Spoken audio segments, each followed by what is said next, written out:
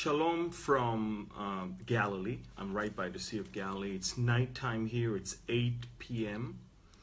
And I'm so happy to be back here live on Facebook, something that will eventually turn into YouTube video as well. And this is a great opportunity to be able to share with you guys on several things. We have a lot to do this evening. The first thing is, of course, to talk a little bit about what's going on right now, just for a few minutes. But then we're going to go and try to put some order in the Christian confusion regarding Bible prophecy and things that are happening and will happen in the future. So before we do that, first of all, I want to tell you thank you for so many comments and so much support that we have from you guys in regards to what we're doing. The ministry is really growing, and we're so excited about what God is doing through the ministry in the lives of hundreds of thousands of people across the globe, and to God be the glory. So we're happy, we're excited about it, and now I think it's the right time to share with you something very exciting. But before we start, maybe we should pray, and then we move on, okay? So Father, we thank you so much that you will preside over this whole Facebook Live session right now. This is a very important event. This is a very important topic. We know that it is so dear to your heart. And so, Father, we ask that you will take over the whole technical aspect, the internet, the cameras, the microphone, and of course, the content, that it will be your word and not our own interpretation. We thank you, Father, and we ask that through your word, you will bless your people. And we ask all of this in Yeshua's name. Amen. Amen. So, first thing first, I wanted to share with you wonderful, wonderful news. There's a lot of stuff that we do, a lot of teachings that we do, and I was thinking about what is the best way, to promote it around the world, and at the same time to bless people that financially cannot afford coming to Israel.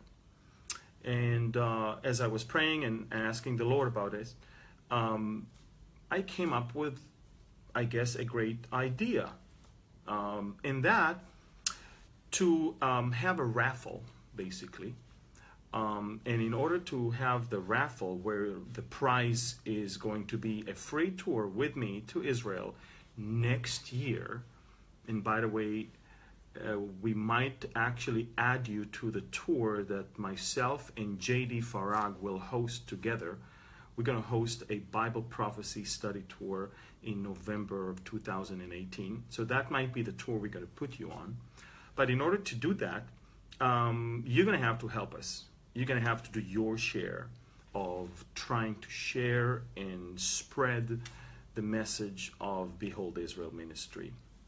So I'm going to give you 5 very simple steps that you can do in order to be part of this. The more steps you take, the higher your chance to win.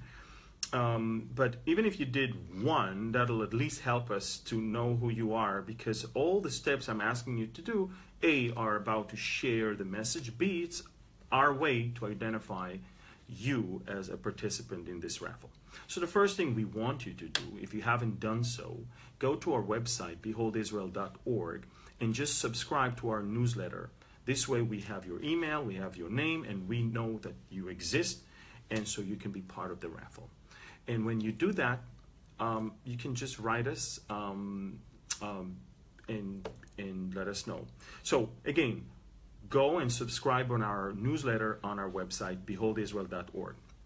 The second thing, go to our Facebook page, Behold Israel, the Facebook page, Behold Israel, and like, follow, and share our post about how to win a free tour to Israel. Share it with as many people And when you do that, please put hashtag Behold Israel, one word. That will allow us to find you. Hashtag Behold Israel, one word. And share it with as many as you can. The third thing, please subscribe to our YouTube channel, Behold Israel. And once you subscribe, you can comment on our YouTube videos with hashtag Behold Israel. And that again will allow us to identify you easily. Fourth, follow and share our Instagram. Instagram is Behold Israel, one word. Follow us. We want to see you there. And just, you can like our pictures, and also there, write us hashtag Behold Israel. Again, the minute you do that, it's very easy to find you. The last is on Twitter. Follow us on Twitter and retweet our Twitter post about how to win a tour to Israel.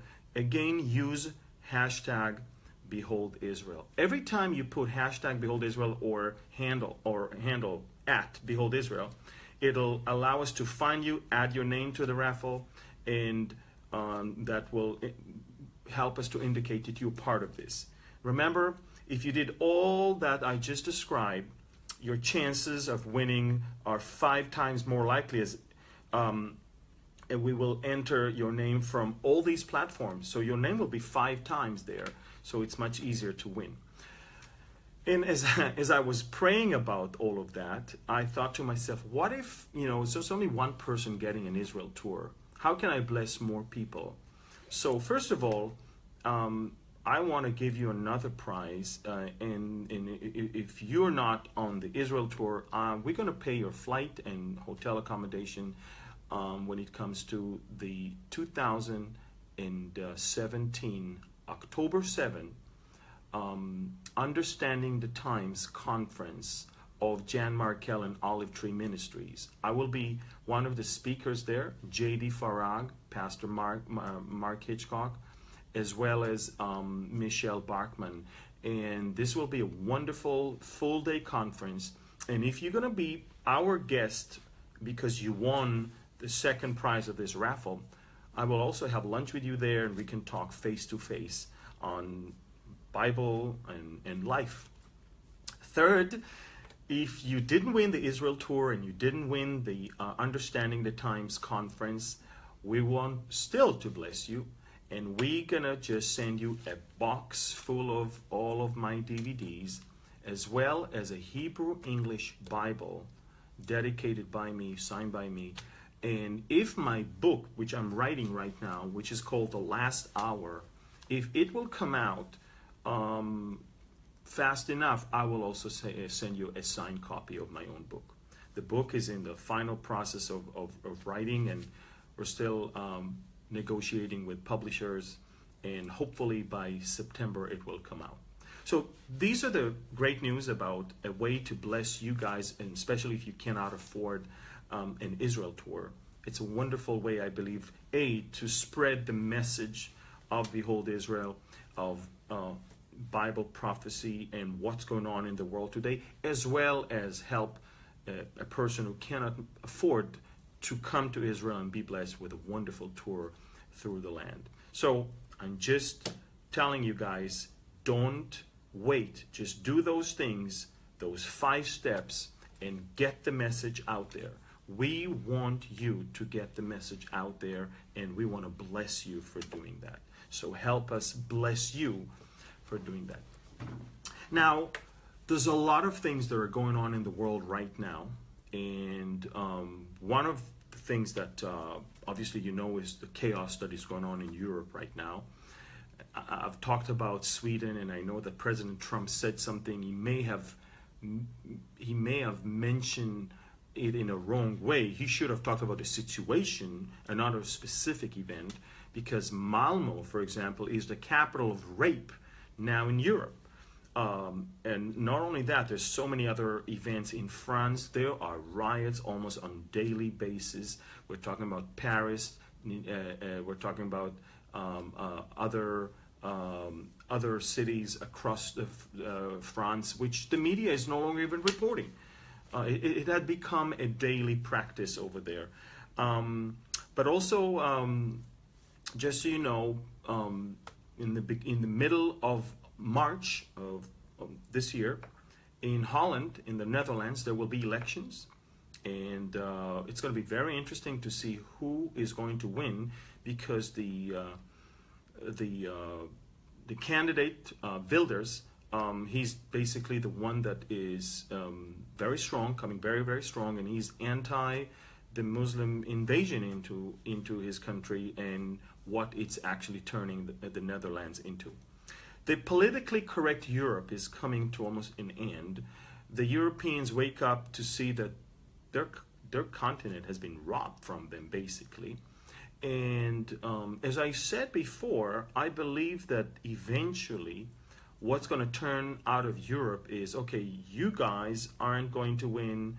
We're going to strip Europe of religion completely and just adopt some sort of a neutralized religion where all ways are okay, and all ways leads to God, and the only thing you need to do is basically be a good person. Watch my message online on the rise of the one world religion, and he speaks of how the Catholic Church is spearheading that effort to eventually do that. Now we come to the actual topic of the message this evening, and it is what's next in Bible prophecy. Unfortunately, I've heard so many bad, wrong teachings, and I'm basing my teachings really not on anything but two things: the Bible and world events. Of course, the Bible is the most important thing, but we live in this world, and we can look around and understand the things that had happened, things that are happening, and things that are in preparation. We can see the stage getting ready. So we can't really detach ourselves with what's going on in the world. In fact, it's interesting, when Jesus was approached by the disciples, and they asked him that question, what do you think are the signs of the end of the age? It's very interesting that he talked about world events. He didn't talk about only, scriptures. Thus, it is said so, and thus said the Lord that. And no, he actually described world events. In fact, Jesus wasn't angry that they were asking this question. The Bible says that when he came out of the temple and he was going away, when his disciples came to point out that the temple buildings were there to him, and then he said to them, "Do you not see that all these things? Truly I say to you, not one stone shall be left upon another which will not be torn down." Basically, Jesus said, don't get used to this world. Things are going to change. Things are going to surprise you, especially when you're not ready. When you think that this is it, that's the best as best as it can get. And it's interesting because they then came to him. It almost like started a spark in their eyes and in their mind. Wait a minute. You want to tell us that this amazing temple, that unbelievable building that took years for Herod the Great to build, this unbelievable, majestic structure is going to be gone? Wait a minute. What else do you know that we don't know? So they came and basically they asked him three things. They said, when he was sitting on Mount of Olives, the disciple came to him privately saying, "Tell us, when will these things happen? And what will be the sign of your coming and of the end of the age?" Three different questions that they asked him. And by the way, pay attention, they asked him that privately.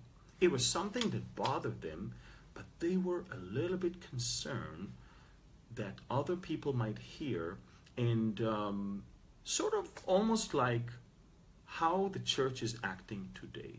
If you really think about it, 90% of Christians do not teach Bible prophecy in churches. They're afraid of it.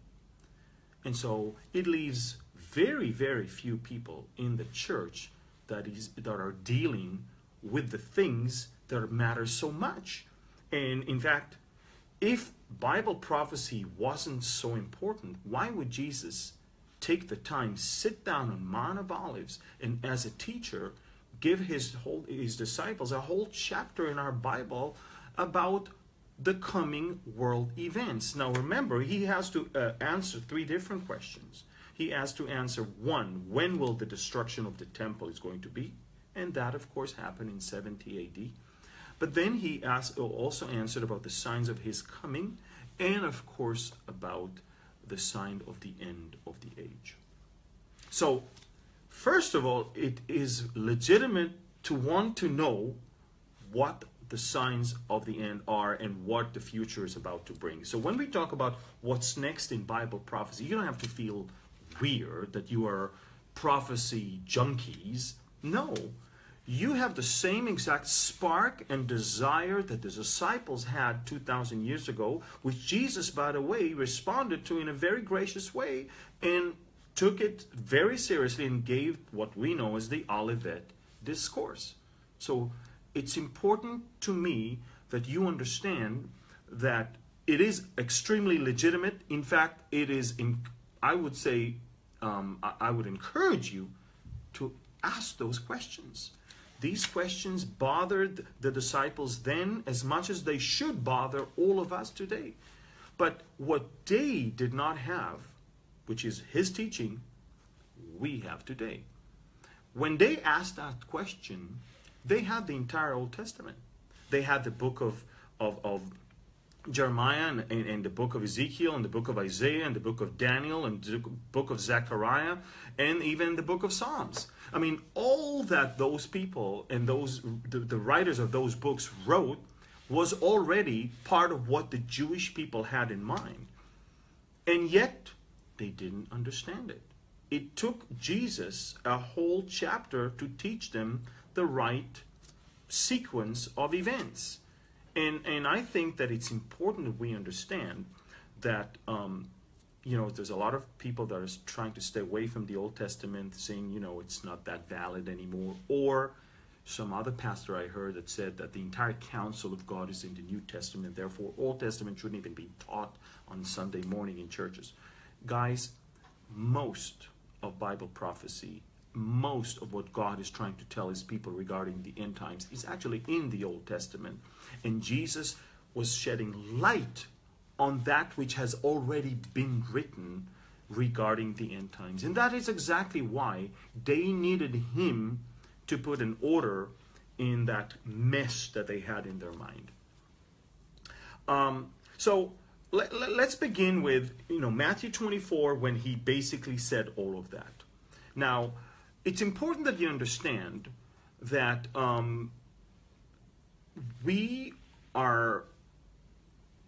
we're witnessing a teaching of Jesus concerning 3 things, not 1. He taught them about the temple itself, and then he taught them about the signs of his coming and the sign of the age, of the end of the age. The same actually was done by Daniel the prophet. Daniel, by the way, in the 7th chapter, was speaking about the Antichrist and about, how Jesus comes back and the Ancient of Days and all of that. But in the 9th chapter, and bear in mind, prophecies don't have to be in chronological order when the prophets wrote them, because they were given revelations. They were given some interesting understandings of events, not necessarily in the order that we will have. For example, Daniel 9 is something that precedes Daniel 7. We see that also in Zechariah we see the same, in Ezekiel we see the same. But I want you to understand that in Daniel 9 we hear about those 70 weeks that were determined upon the people of Israel and the temple. You have to understand, when Daniel was writing that whole prophecy in chapter 9, he is basically saying, first of all, he started praying for his own nation. The Bible says that in the first year of the reign, I, Daniel, observed in the book of Numbers the numbers of the years which was revealed at the word of God to Jeremiah the prophet, about the desolation of Jerusalem.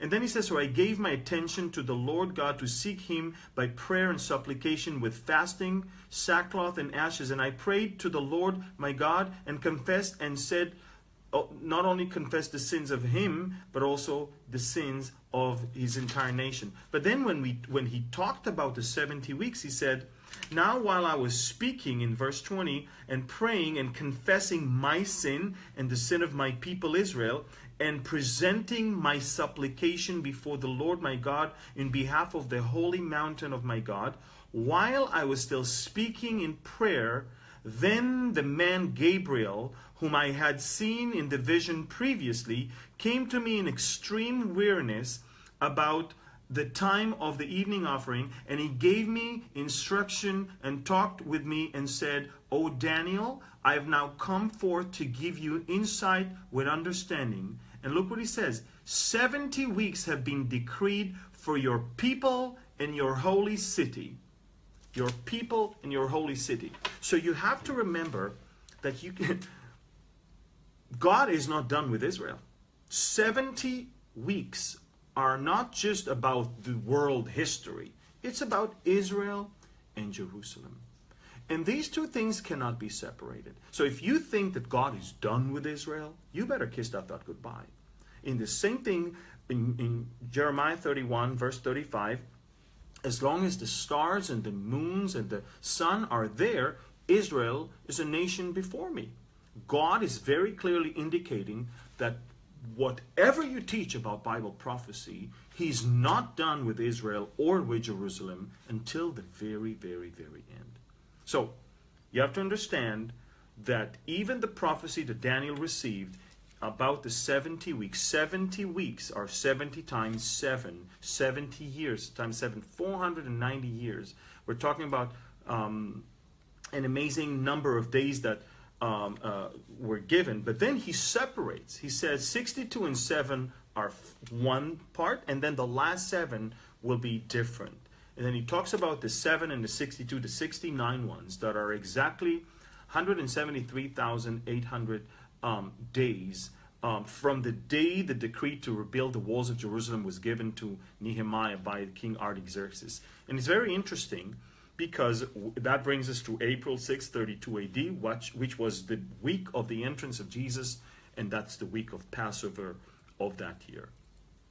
So we know that he's talking about Jesus is coming into Jerusalem. He gives us an exact day of his entrance into the city. And then not only that, he talks about the fact in verse 26, then after the 62 weeks, he says 7 and 62, which is 69. Then after that, you see that the Messiah will be cut off and have nothing in the Hebrew, which means for nothing that he did wrong. And then it says, and the people of the prince who is to come will destroy the city and the sanctuary. So Daniel says, first of all, there's an exact number that was determined from the day the decree to rebuild the walls of Jerusalem was given, all the way to the entrance of the Messiah to Jerusalem, and to that weekend where he's cut off. He's actually executed for nothing that he did wrong. Exactly 69 weeks. And then when he talks about the last 7 years, he basically says, so he speaks about Jerusalem had to be destroyed. This is a thing of the past. It's gone. So why would he talk about 70 weeks that have been determined on regarding Israel and Jerusalem? It's because 69 weeks already passed. And then Jesus came. And then the church era had officially begun. When he died, a new covenant was given out to Israel. A new covenant, by the way, that is described in Jeremiah chapter 31. So we see that Daniel chapter 9, the 69 weeks have happened. A new covenant is being given to Israel. And now, once they rejected Messiah, it moves to the Gentile world to receive. And then it's interesting because there is a separation done between the 69 and the last one for a reason. They're not connected. There's a long period between the two. In the last 7 years, you see, the Bible says in verse 27 of Daniel 9, and you're talking about after that, in verse 27, and he will make a firm covenant with the many for 1 week, but in the middle of the week he will put a stop to sacrifice and grain offering, and on the wing of abomination will come one who makes desolate, even until a complete destruction, one that is decreed, is poured out on one who makes desolate. Ladies and gentlemen, we're talking about the last 7 years that will be also cut into two. 3.5, the half of the week, you see, it's going to be all about peace. It's going to be, and it's interesting because it says he will increase. He will make a firm covenant, but in the Hebrew, he will make a different covenant. It's not just peace. It's peace that will be involved with the resumption of temple functionality. How do I know? Because the first thing that happens right after those 3.5 years, that he stops the temple's functionality. He stops that which is being done in the temple. So if the temple was destroyed after the 69 years, then speaking of the last 7 years, there's a new one that is going to be built, and halfway through, it won't function anymore as the regular Jewish temple. And we know, of course, that in the book of 2 Thessalonians chapter 2, he will enter the temple and declare himself as God. So now we understand that the things of the past are, of course, the destruction of the second temple. And then, of course, we have a long time period that Jesus described, and the disciple, and of course the prophets did as well. And it's very interesting because we can see that both Ezekiel the prophet, Isaiah the prophet, Zechariah the prophet, and in the book of Psalms, we see world events. And let me describe. First of all, if you think that when Jesus talked in Matthew 24 about nation rise against nation and kingdom against kingdom, and that's just the beginning, some people think that all that Jesus talked about had happened already right at the year 70 AD. Well, let me explain.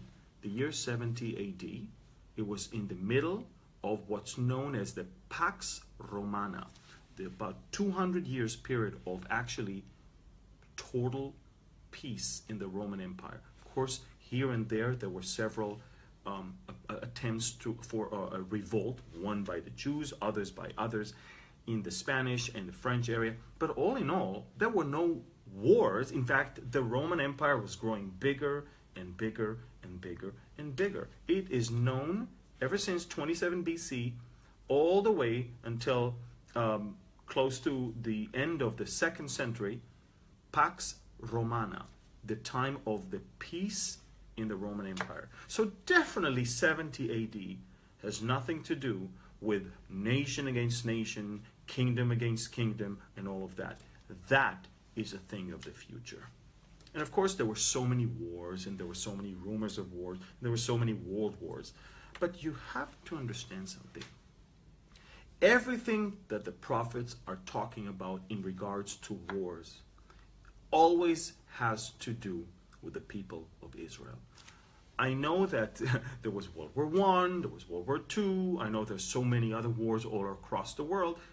Wars are actually the product of the human nature.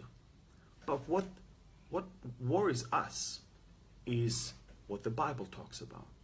And the Bible, in all of the prophecies, will always deal with Israel and Jerusalem.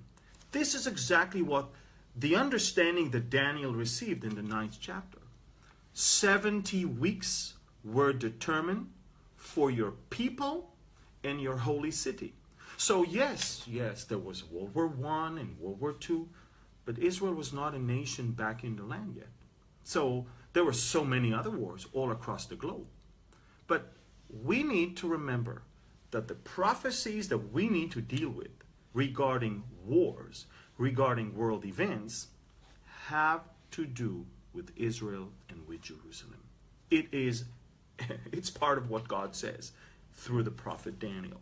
So when we talk about all the wars of Psalm 83 and the wars of Isaiah 17 and Ezekiel 38 and 39, we must, and of course Zechariah 12, 13, 14, and even in the book of Revelation, we have to remember that Israel is the centerpiece through which God is describing world events. Jerusalem is the central location that God is talking all about. And eventually, even in the future, he will make a new Jerusalem. He will make all things new. Even then, we have Jerusalem. Now it's a new Jerusalem, but even then it's Jerusalem as the center of all that God is doing. So we have to keep that in mind, because so many people are confusing wars in between 70 AD and today to probably be the ones that the Bible talked about. No, for almost 2,000 years, the people of Israel were away from their land, and they were not back in the land as a sovereign nation in their land. They are back in their land physically in the end of the 1700s, throughout the 1800s, of course in the 1900s, the major return of the Jews as a result of World War II, and of course the Brits that left this place all for the two sides to get along. And so we have to remember that. Now, I know that some people are waiting to see when will Psalm 83 is going to take place. I've always said that, and I'm probably going to say that again. In my eyes, the way I understand Psalm 83, it has already happened. Psalm 83 is talking about the first tier of enemies of Israel around it that are bordering with Israel. It talks about Lebanon and Syria and Jordan and Egypt and those that are within. The tent of Moab and the tent of Edom. And then it talks about even the Ishmaelites. Now, you need to understand that it happened in 1948 when all of those countries came up upon Israel to destroy.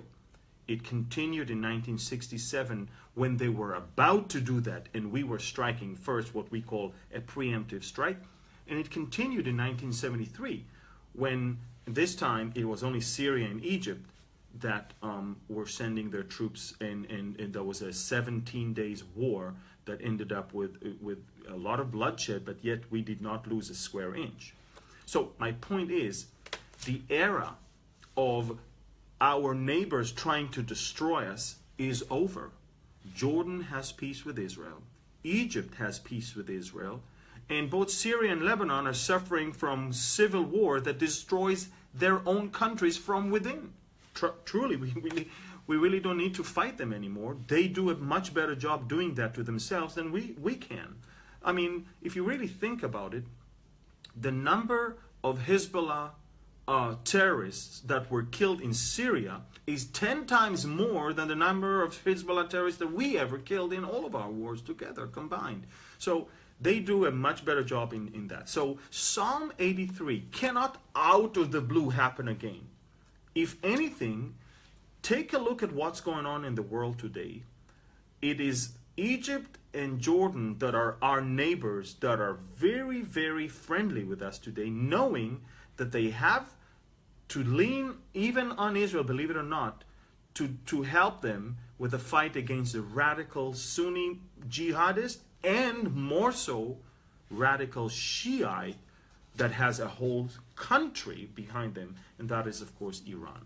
So the last thing they need now is Israel as their enemies. So I need you to understand, the Bible speaks of the future of Jordan and Egypt actually in a very interesting manner. They will be part of an alliance. I mean, the Jordanians will host the fleeing Jews from the horrors of the Antichrist, and there will be a highway from Egypt to Israel, according to the book of Isaiah. So Psalm 83 took place. It took place in 1948, and it took place in 1967, 1973. It's over. We're now moving to a completely different phase right now. the first tier of countries around Israel is actually not interested in a war with Israel. In fact, if anyone is interested in a war, are only the terrorist organizations, which right now are much more busy fighting the Shiite-Sunni battle than the Israeli-Arab war. Now, some of the people are asking me, what is the difference between Al-Qaeda and ISIS? It's a very simple difference. Al-Qaeda's mindset is, let's first take over the different countries, and then we will establish a Muslim caliphate. ISIS says, let's establish the caliphate right now, and then spread out. That's it. They're both radical Sunni jihadists, and it's just that one decided we start a state now, it's Islamic State, ISIS, and the other one is working on taking over countries from within, Arab countries from within. And this is it. Now, if ISIS is going to fall and collapse, Al-Qaeda will continue their effort of eventually doing that in their own way. So, now, after we understood that Psalm 83 is a matter of the past, and after we also understood that Israel has to be there, and Jerusalem has to be there in order for all the rest to happen, now let's move to what's next in Bible prophecy. I believe that, and we've said that so many times, right now, the most delicate place around Israel that can and will collapse and explode and lead to something more catastrophic is the city of Damascus itself. There are fierce fights almost every day there. And if you think that, we're talking about Damascus being the second largest city in Syria. We're talking about a place that 2/3 of its inhabitants are gone already. We're talking about a place that 2/3 of its houses are destroyed already. But we're also talking about a place that is loaded with chemical and biological weapon. And the race is now who is going to put his hand first on those things. And if Israel will feel that if this is going to happen, Israel will have to act upon it. We are attacking almost every other week weapon cages in Damascus, but you never know what weapon is going to eventually lead to a greater explosion that will eventually bring Damascus to exactly what Isaiah said, a heap of ruins. I said before, I think 2 weeks ago, on my last Facebook Live, that the honeymoon, the short honeymoon that Israel had with Vladimir Putin probably came to an end when it comes to being close with Israel. We are interested in keeping relations with the Russians okay. In fact, next week, Prime Minister Netanyahu will meet with Vladimir Putin. But a much friendlier president in the White House that reaffirmed the unbreakable and unshakable alliance between America and Israel is now a different story. And Israel goes back to its original and more natural ally in the region, which is America. But the difference between America and Russia is America is not in the Middle East anymore. America is in Iraq, maybe a little bit. America may help in some areas in northern Syria and northern Iraq from the air, but the only ones that are having boots on the ground and having anti-aircraft systems and others, these are the Russians. So we have to deal with them whether we like it or not. The Russians are not happy with what they see all around. The Russians are not happy with NATO. They're not happy with what is going on in America, and they're definitely not happy with the decline in the prices of oil, and they're lost in so many different areas. And therefore, the Russians are only doing their own calculation of what's best for us at the given moment. Right now, it is good for Russia to be with Israel. It's not going to be that way for too long. when Israel will side with America, and when the Russian-Iranian alliance would lead the moderate Sunni world to stay away from Russia and actually cling to Israel, and that's what we see is happening already, a regional effort for a regional peace of Israel with those moderate Sunni countries, then of course Russia will become way more hostile towards Israel. So I believe Isaiah 17 is the next thing that will eventually lead to Ezekiel 38 and 39. Remember, Ezekiel 38 and 39 follows Ezekiel 36 and 37. In chapter 36, God speaks to the mountains of Israel to shoot forth their branches and yield your fruit for the coming back of the people of Israel to their land. The land was desolated. The land was a barren wasteland. And God speaks fertility. So the mass number of the Jewish refugees from the World War and from the Arab world will make it to Israel and be able to sustain itself. Then in chapter 37, he speaks of how he physically brought them back to the land of Israel, to their own soil. A soil. Why would he use that term, their own soil? Because the world will not recognize it as their own. God does so. And therefore, he's bringing them. And then, of course, Israel has to enter into an era of peace and prosperity. Now, as much as it's hard for some of you to understand that, Israel is the safest place in the Middle East. We were driving today. I have a group of 51 people from Calvary Chapel of East Anaheim. We're having a great time.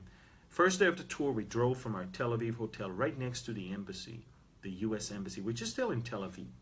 And they were amazed to see how the embassy of the United States of America in Tel Aviv is just next to hotels and restaurants and buildings. Just the narrow streets divides between the... And I've traveled around the world. I know what U.S. embassies look like. They are fortresses, inaccessible to people. We're talking about hundreds of yards sometimes away from the rest of the city.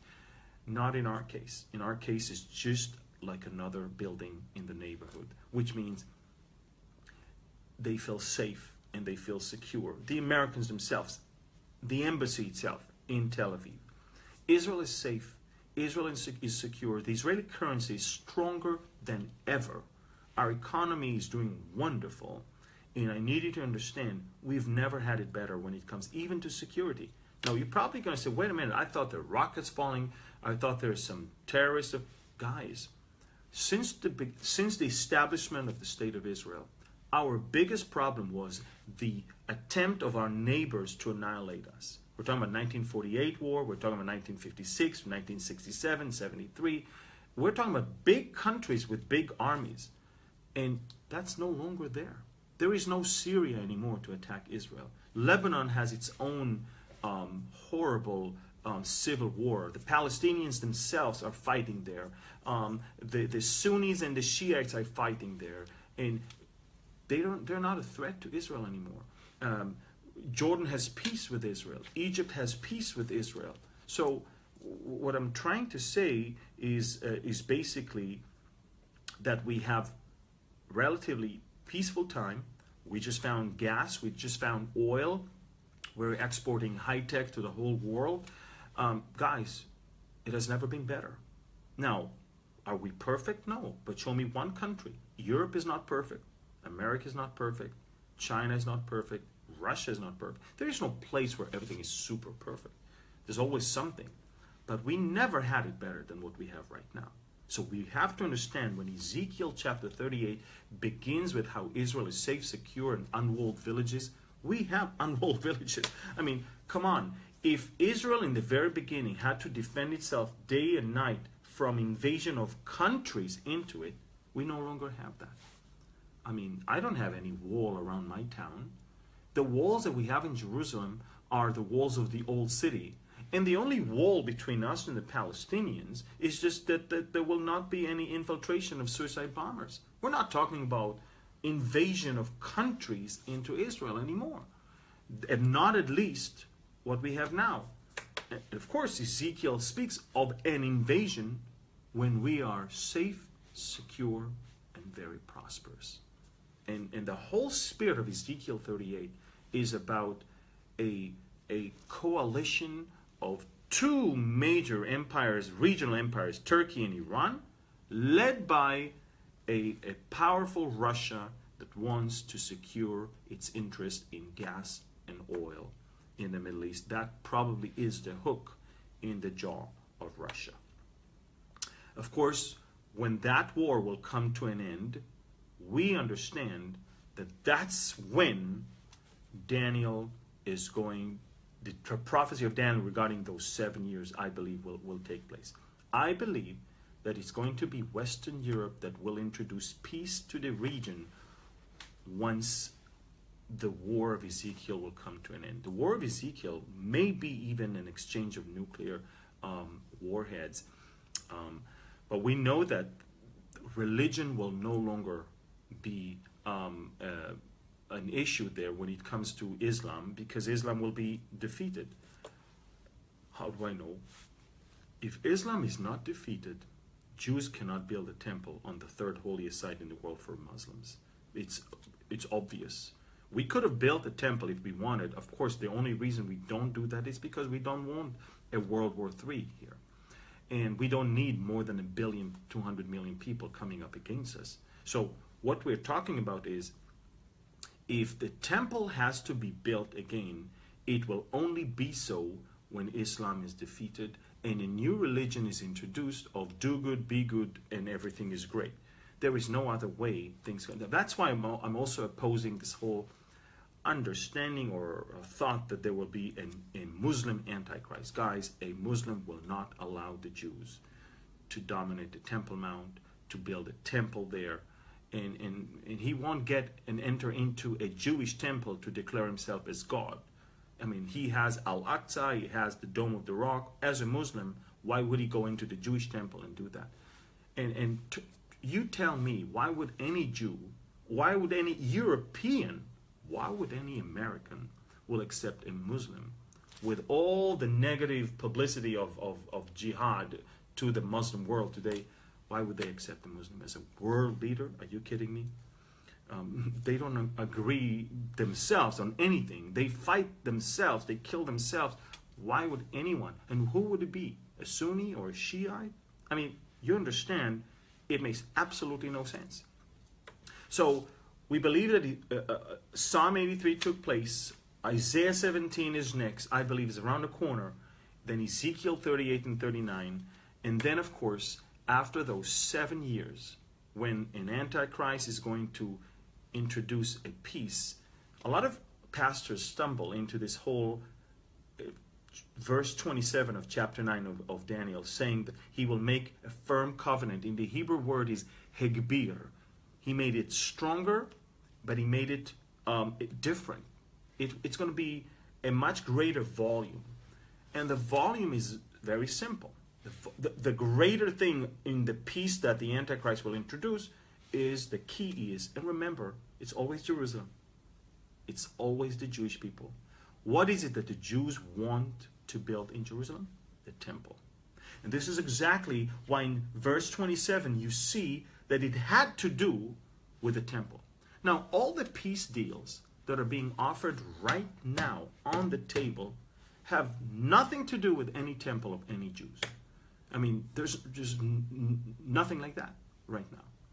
The difference between the Antichrist peace deal and a deal that Trump or Obama or Clinton or anyone before had ever offered is that the Antichrist will allow the Jews to build a temple, whereas the temple was not even an issue on the table in any peace deal before. And that is why the word increase, or the word he will make a firm covenant. It's not just a covenant for peace. It's a covenant for the Jewish people to return to what they were longing for so many years, and it's having a temple on the Temple Mount. But then, of course, we know that halfway through, it's going to be a disaster when the Antichrist will enter into the temple, as 2 Thessalonians suggests, and declare himself as God. I also believe that the entire tribulation, when it comes to what God is dealing with the world, it's going to be how God is going to judge the sinful world, and how Israel is actually going to go through the fire, and God wants them to come to know Christ.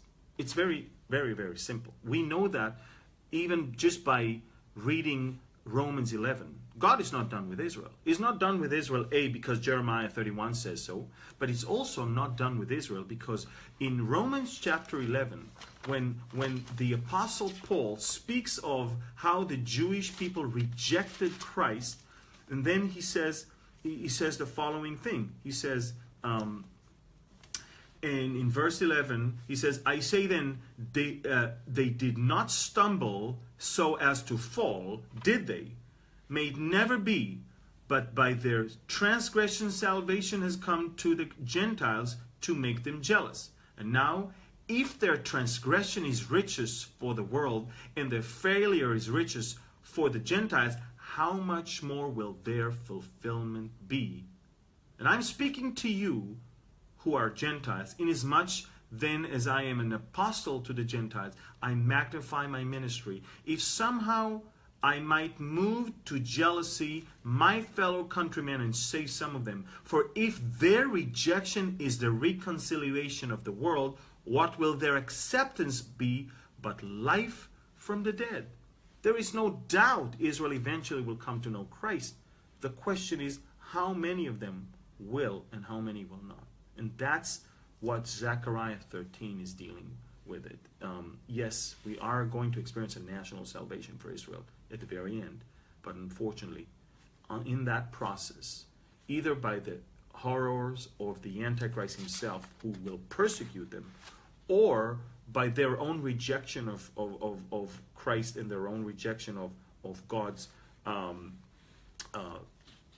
plan of salvation, 2/3 of Israel, unfortunately, is going to perish, and only the last third will survive. And that which will survive is going to have a national salvation. And of course, the Bible speaks of in Zechariah chapter 12 how they will look at him whom they pierced.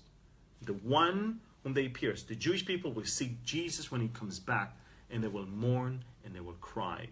And then in chapter 14, Zechariah talks about how his feet will stand on Mount of Olives. So Psalm 83 took place. Isaiah 17 is next. Ezekiel 38 and 39 will take place. And then, of course, the whole prophecy of the last week of Daniel, when the Antichrist is going to come in the first part of the week and introduce that peace, the fake peace, a peace that for the first time will also be including a temple. And then, of course, in the second part, according to Daniel 7:21, he will come against the saints, and he will be able to defeat them. Of course, the saints of the tribulation. But then, once the end of the tribulation comes, there will be that resurrection from the dead, as in Revelation 20 and 21. So guys, what really I want you to understand is this. The entire prophetic portions of the scriptures, everything, cannot stand by itself unless you talk about Israel and Jerusalem. Remember, Daniel received an understanding of the history of the whole world from the moment Jerusalem's walls will be restored all the way to the very end. He separated the 70 weeks into 69, and then the 70th week. And then he talked about the things that happen, and then he talked about the things that will happen. And we know that history will continue until, of course, Christ is come back and set his feet on the Mount of Olives.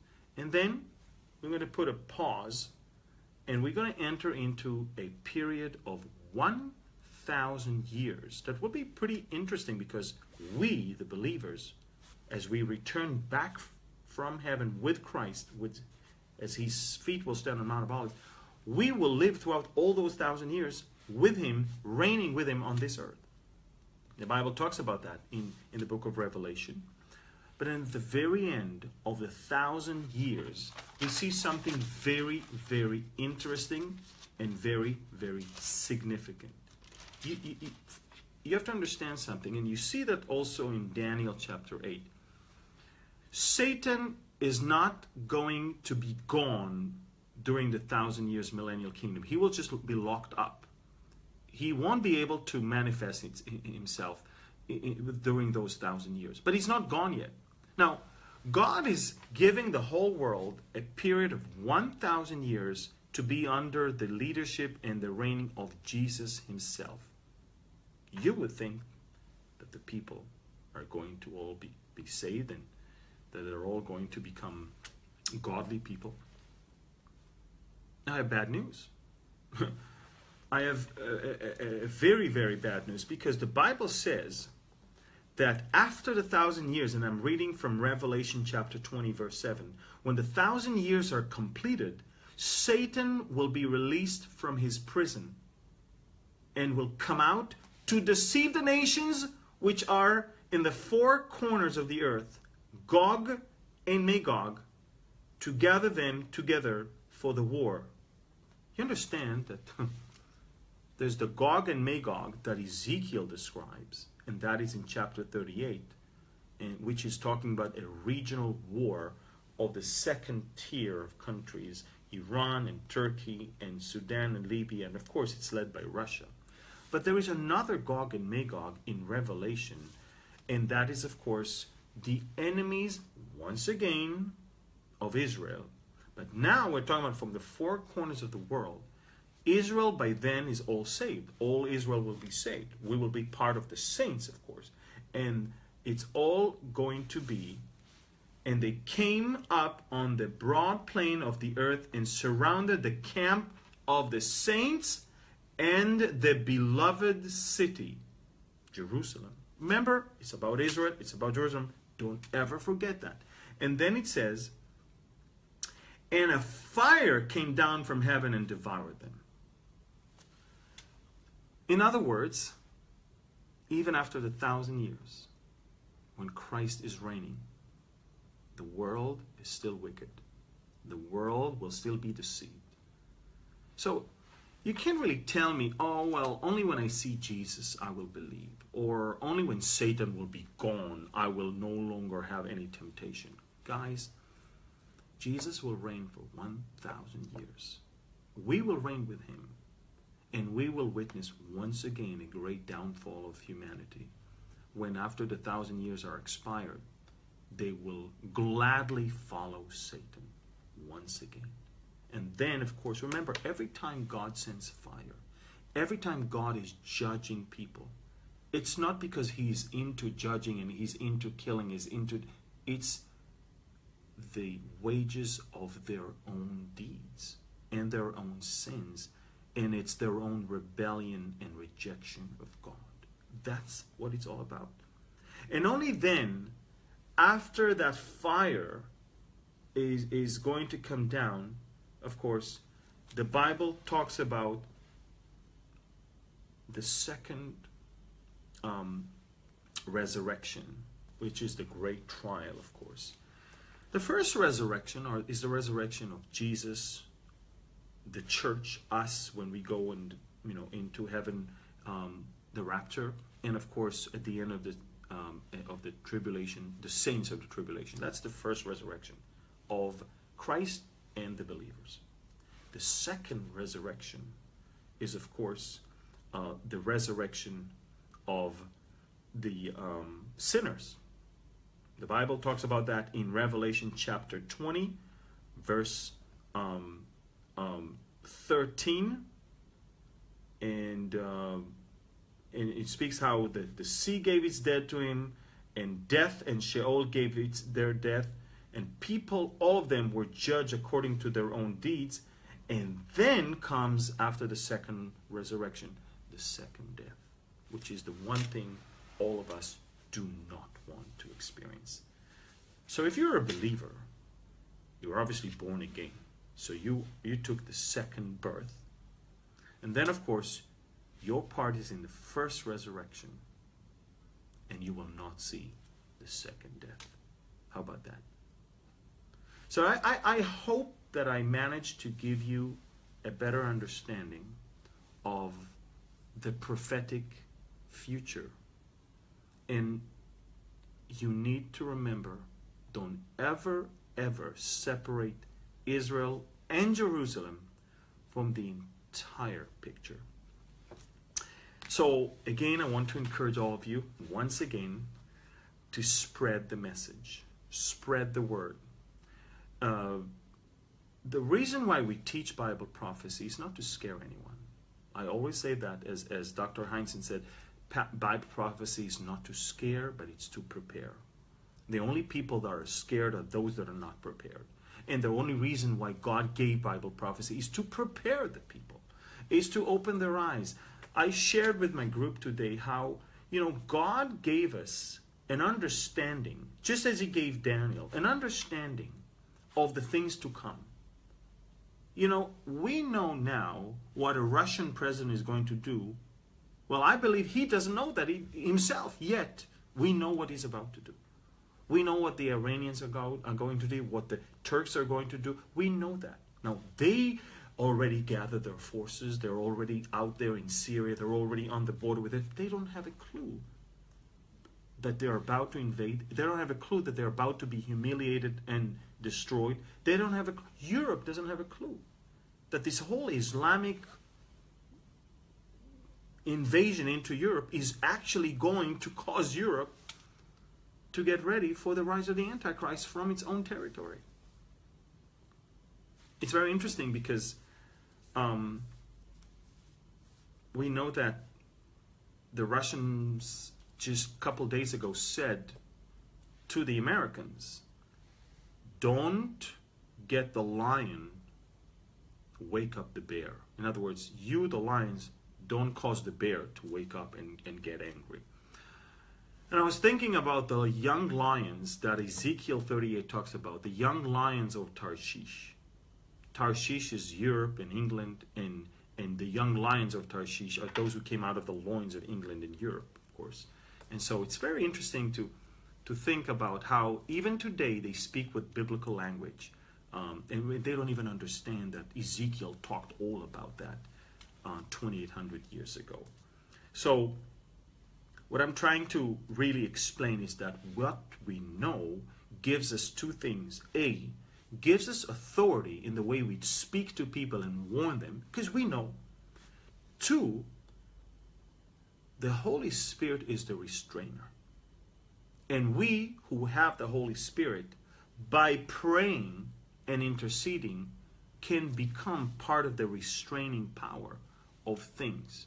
So we have A, the power to restrain because of the Holy Spirit in us. And two, we obviously speak with authority because we know what's coming next. And the reason why I want people to share the word, A, because I believe a lot of people are out there searching.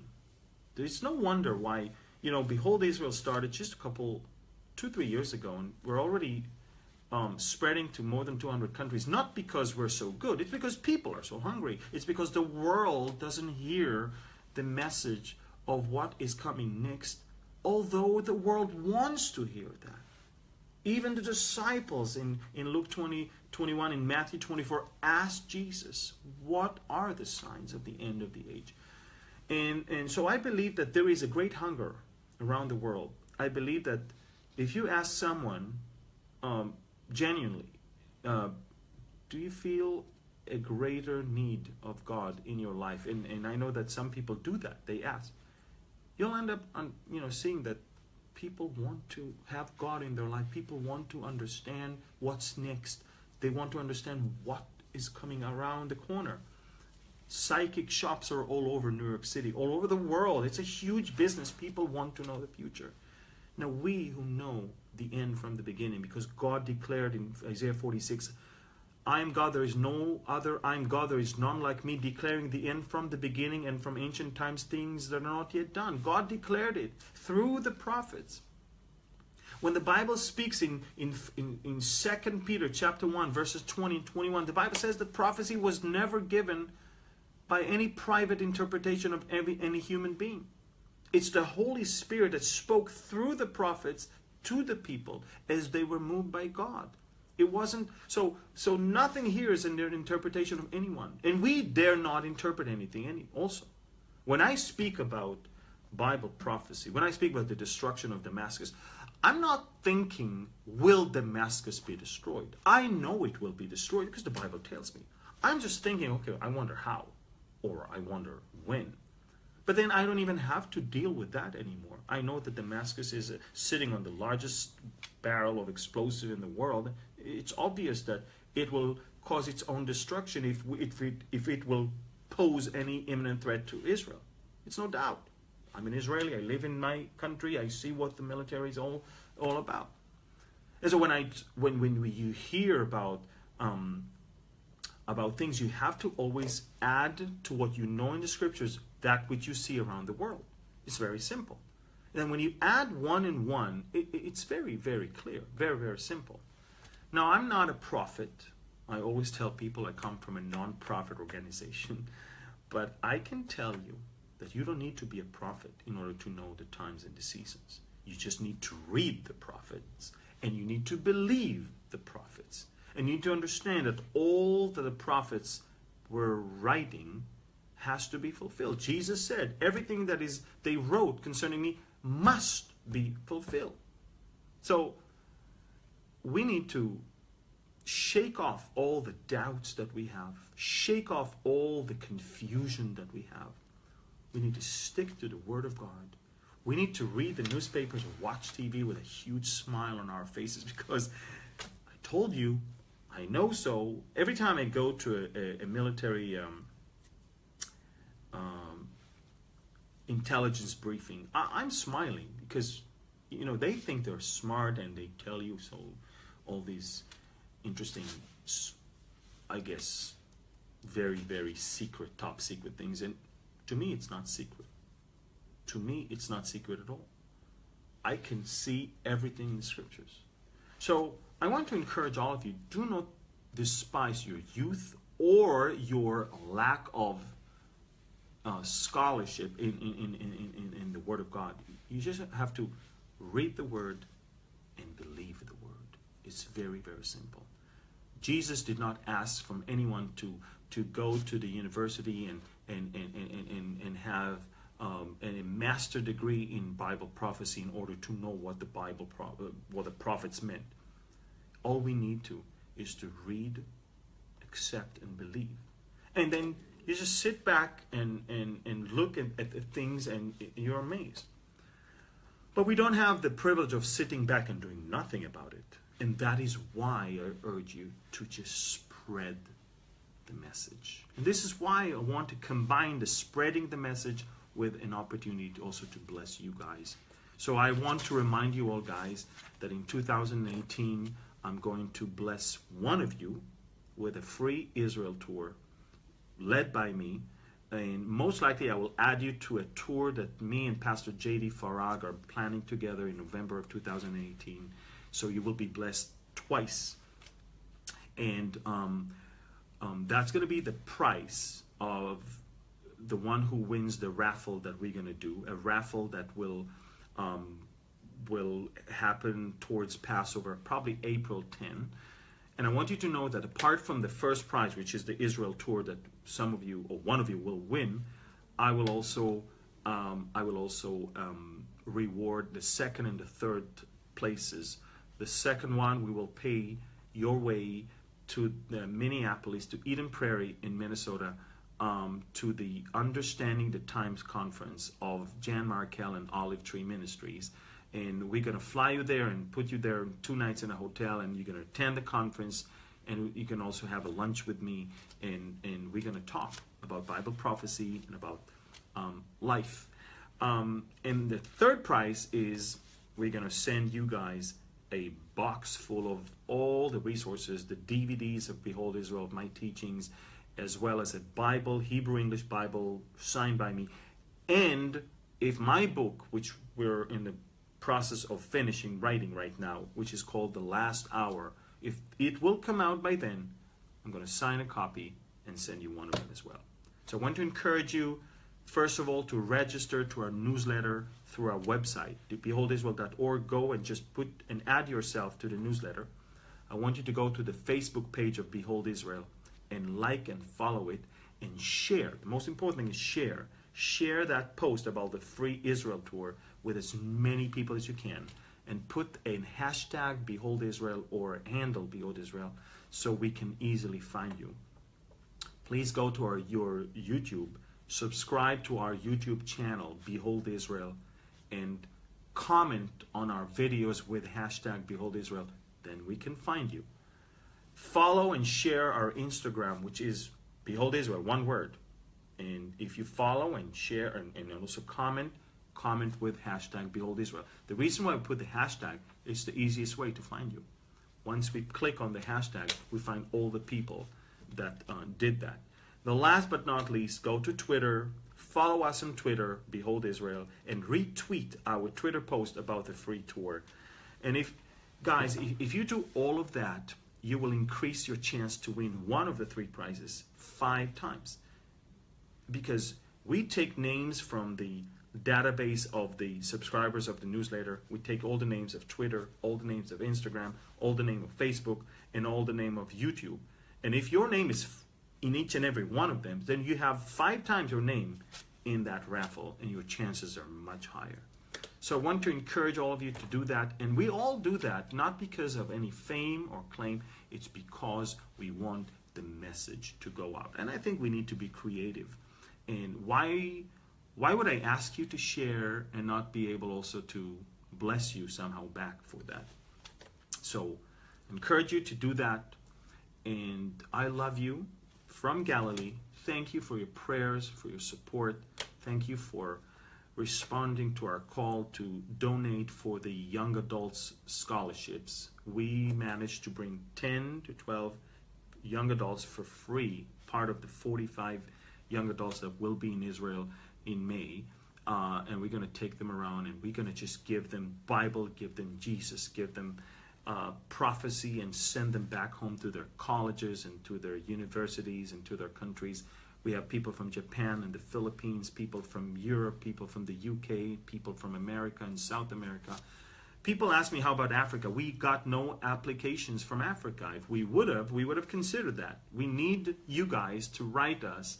And maybe for next year's young adult, just get us your application. Write to info@beholdisrael.org, and we will gladly include you. We really want to get people from all 4 corners of the world. And we would appreciate if you continue give towards that and also be part of our ministry. I want to create from every country some Behold Israel coordinator that will facilitate eventually not only the spreading of the teaching, but also when I come to visit and speak, he will help me putting together the different places.